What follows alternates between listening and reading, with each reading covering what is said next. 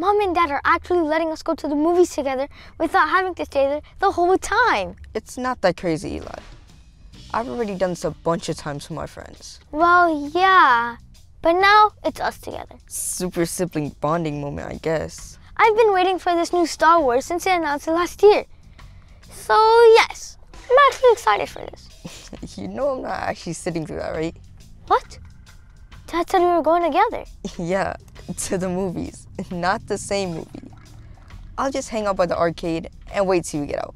Why is it that we can never do anything together? Seriously, you always have to have it your way, Michael. It's not even that. Star Wars is a bunch of cheesy special effects and overrated action scenes.